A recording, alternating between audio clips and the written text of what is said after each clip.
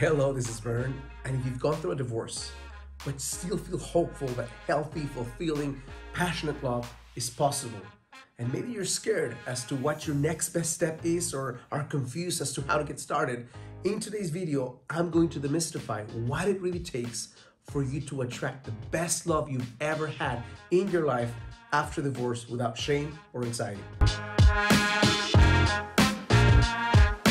Hello, this is Bern. Welcome to another edition of BernMendez.com. If this is your first time here and you'd like to learn how you can attract your ideal life partner without the need for gimmicks, manipulation, or silly techniques, make sure to hit the subscribe button right now so you can be notified of new episodes as they come out. Listen, if you've gone through something as painful as a divorce, and maybe it was something that you saw coming, and maybe throughout the years you knew this would eventually happen, but maybe you didn't. Maybe the rug was pulled down from under you. Maybe you were caught off guard.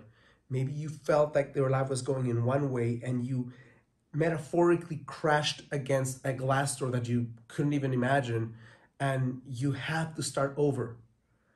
One of the most powerful analogies that can help you to navigate this process and the next 7 steps that I'm about to outline to you so you can really get the most evolved, the most conscious, and the most fulfilling type of love, even if you haven't gotten it before, is to understand that this is your second act. And let me redefine second act so that you understand what I mean by it. Any movie worth watching, any novel worth reading, any play worth sitting through involves 2 different parts. The first part, which is where everything is great, the scene is set, things are going according to plan, and then the second act, which is where shit hits the fan, metaphorically speaking, where the heroine of the story maybe loses sight of who she is. Maybe she's betrayed. Maybe she is neglected. Maybe she's disrespected. Maybe she has financial, emotional, and psychological challenges that she has to overcome. Maybe the friends that were supposed to be by her side take sides with him and leave her hanging. Maybe she finds that her children are suffering the consequences of this divorce, but needs to find a way to be strong for them, and in doing so, becomes a better human being. The second act is where the juice in life is, where the juice in any movie is, because the second act is where she finds her voice again. The second act is where she learns how to trust herself. Second act is where she understands that she's worthy and valuable, where she starts to be respected in a way that she wasn't before, where she starts re-emerging as a human being who is passionate and fulfilling and has bigger goals than what she ever dreamed of before, not in spite of what happened, but because of it. This, my friend, is called true alchemy, the ability to turn shit into gold. And you have that capacity inside of you, but it starts with a mindset. Many of the steps that I'll be outlining right now are not the most common steps that maybe other people would share, but the psychology behind how you do things, the spirit behind it, is 90% of the work, and that's what I want you to understand right now. The first step you need to step into if you want to go from overcoming a divorce to finding the epic love that you've always wanted for in your life. Take some time to find yourself again. Take some time to re-emerge, find your voice, and come out with a stronger expression of you that perhaps was taking place before. And what are simple ways to do this? Well, take some time before you step into the next relationship to start figuring out who is this long-lost girl who was dreaming about castles, who was dreaming about becoming an astronaut when she was growing up and forgot it, and then started going for what she thought she could get instead of what she really wanted. What are some of the things that make you feel joyous and alive and connected to your spirit? Maybe it's singing, maybe it's dancing, maybe it's volunteering, maybe it's knitting, maybe it's playing the guitar. Whatever that is for you, you need to start finding moments in your day where you can step into that part of you that moves you from inside and radiates a different type of energy. An energy that says, I'm happy. An energy that says, I overcome the challenges of life. An energy that says, even though life can be very grim, the moment you turn on a candle on the darkest of caves, it no longer is dark. There's a hint of light. There's the light at the end of the tunnel. And that light at the end of the tunnel is you.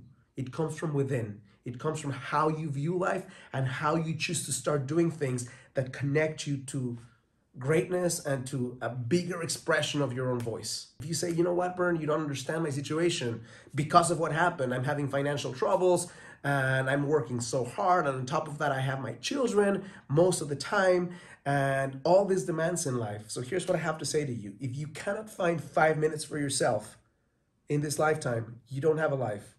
You're living in reaction and you're living in prison. So I contend that you always can find 5 minutes a day to start doing something you feel absolutely passionate about. And it is within your birthright, but also it's a big responsibility to have people around you that depend on you.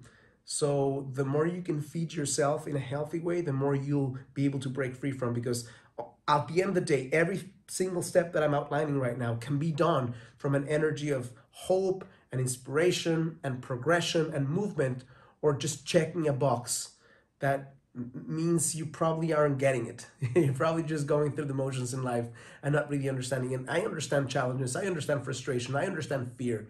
And this is something that was going to start giving you the energy, the spark to have the momentum you need to follow through. Step number 2, learn to redefine failure and let go of shame. Here's why: because you may have been married for 10 years. So maybe it was a horrible marriage all throughout, but maybe you had really good moments.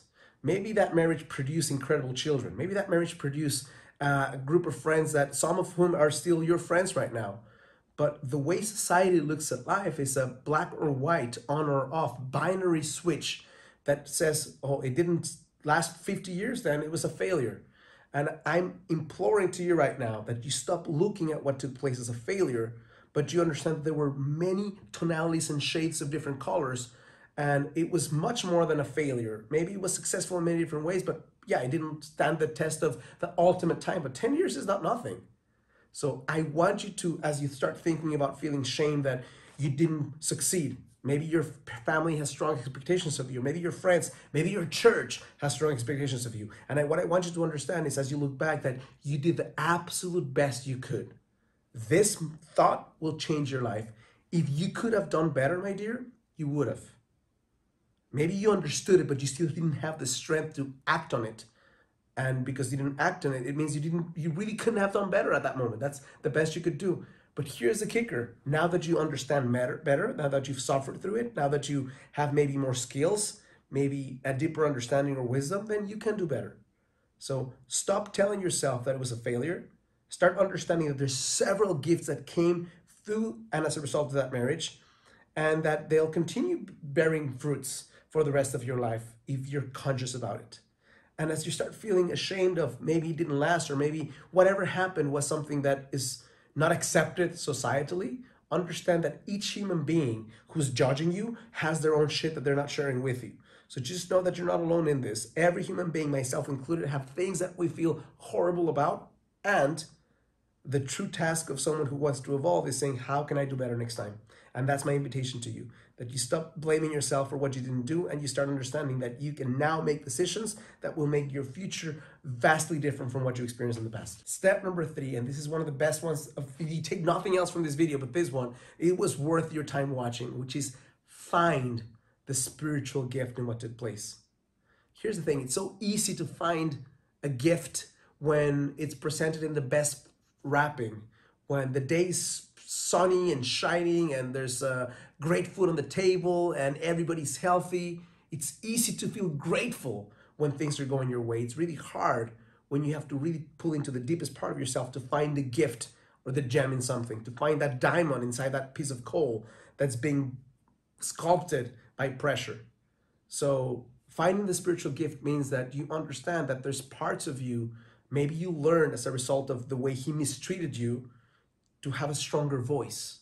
Not that you would wish that upon anyone or that you've put yourself through it again, but the fact that it happened can make you a more conscious being, a stronger being, someone who has a voice that doesn't allow others in the future to take advantage of her.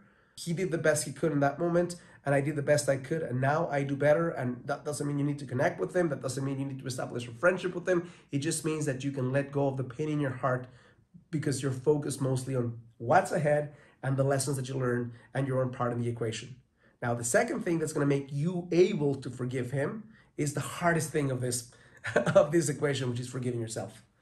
right? Because so many women who can't forgive their exes haven't forgiven themselves for, maybe they're saying to themselves, I can't believe I was so, fill in the blank, stupid. I can't believe I was so gullible. I can't believe I was so naive. But if you understand right now, as I shared earlier, that you did the best you could and that you're learning, and part of the process of growth is going through painful experiences, you will only grow in direct proportion to the demands that life pulls out of you. Most human beings, and I include myself in this category, don't usually volunteer for growth that's uncomfortable just for fun. But if something is in front of you and you either change or go down, then you have to change. And maybe in part of this process is you learning how to change as a result of what took place. Again, you're not justifying his behavior, you're not saying it's okay, but you're smarter than what took place, and you're more valuable than someone who is going to be stopped at every turn in her life because she's focused on the rearview mirror of the past while driving forward to the future. Step number 5, and this is where it starts getting fun, is stroking the fire. And that means rekindling the truth of what you seek and crave in a relationship. Then stroking the fire means imagining vividly what is it that you really want. Not based on what you think you can get, but based on what's possible. So I'm asking you right now, if you really want to find epic love, that you don't just hold on to the idea of this is what I've had in the past, so this is what I can get in the future, but that you go big, that you go for what you really, really want. Doesn't mean that you don't have to create some changes or strategize how to get it, because that's part of it. But if you focus on something, a mediocre goal, mediocre kind of love, you're going to throw in the towel because it's challenging to get it. I'm the first one to say right now, you want to find epic love, it's going to be hard, but it's doable.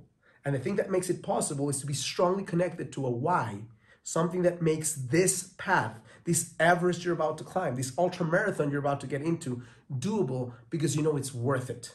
Step number 6, you need to develop a conscious dating strategy. Now that we've gone through the psychological part of this, without which the dating strategy will not work, because you're going to find yourself either still too angry about what took place, or maybe too scared to take action, too scared to open up and be vulnerable, too disconnected from your truth. When you handle that piece, then the next step is to create a conscious dating strategy that allows you to, number 1, meet more men that you're meeting right now. Number 2, have a stronger magnet when you connect with them so that they are more compelled to connect with you. Number 3, have a stronger mechanism to vet them and make sure that they're not wasting your time, but they're headed to the same destination. Now, I don't have enough time in this video to go through all of that, but one thing I do offer you right now, if you go to the first link in the description of this video, you're gonna find a free class that I created. Click on that link, you'll see a page that looks like this, and you can go through my free training to understand how to create a strong conscious dating strategy that will land you in the eyes and hearts of many more conscious men than you have connection with right now. So that's free for you. You can do it at the end of this video, or you can do it now, and it will guide you through the steps of getting that process going. The last step is, there's 2 ways of going about it in life. One is getting to the 10-year plan or the 5-year plan. The other one is to find what are the shortcuts. And there are shortcuts that can help you to experience the love that you want closer to now than just in the future. You can throw spaghetti at the wall and see what sticks. You can try to rediscover fire or rediscover the wheel, or you can connect to a wheel that already works and improve on it. And that's my recommendation. So cut down the time by getting support. And there's multiple ways of getting support. One is pretty clear. You're getting it right now. This is a free form of support. There's many YouTube videos. I have hundreds of videos on my channel. Feel free to explore them. There's other creators who have content that might help you. There are books out there. There's e-programs. There's therapy. And then there's coaching, hand-holding, and help that can help you cut down the time and make this happen in a fraction of the time. So if you are investing your time and energy, invest some time, energy, and cash into getting some level of support. That's how I'll end this video. I hope this has been helpful, useful, and insightful to you. And if it is, I'm gonna ask you to do one single thing. Again, go back to the first link in the description of this video to watch my free masterclass so you can create a conscious dating strategy. If you enjoy this video, click like or thumbs up, share it with a friend, and even better, if you dare to be courageous enough, share it with me in a comment. What was the biggest takeaway that you got from this video? And I'll just say the last thing, last but not least, if you want my hand holding, my guidance, my accountability, my helping you to get this result in a fraction of the time, second link in the description of this video will allow you to apply to work with me. Thank you so much for connecting with me and for allowing me into your heart, into your phone, into your life. And as always, I challenge you to live a full and conscious life. Maybe in the process of this divorce or this marriage, you learn how to love yourself in action. Maybe you learned how to speak your truth. Maybe you learn how to ask for what you need. So if it's really hard to feel both extremely upset about what took place and extremely grateful about the gifts that only came as a result of what happened. So if you start thinking, who I am right now and my understanding and my wisdom came not in spite, but because of what took place, then you can be more connected to the gift than to the pain, and you can start letting go, which leads me to my next step, which is you need to be able to forgive him and forgive yourself. And here's what I mean. It's really hard for you to find new epic love when your heart is still deeply connected with an umbilical cord, with a sense of pain to what took place. Now, and here's the two biggest lessons that I've understood in life that make this possible. The first lesson that allows you to forgive him is the realization that you're not forgiving him for him. You're forgiving him to liberate yourself and to be set free. You're doing this as an act of self-freedom, not as an act of approving of what took place. Forgiving him doesn't mean that you say what happened was cool. It just means that you no longer are hostage to a sense of pain that will keep on giving you shitty fruits for the rest of your life. So you say, you know what, I hate what happened,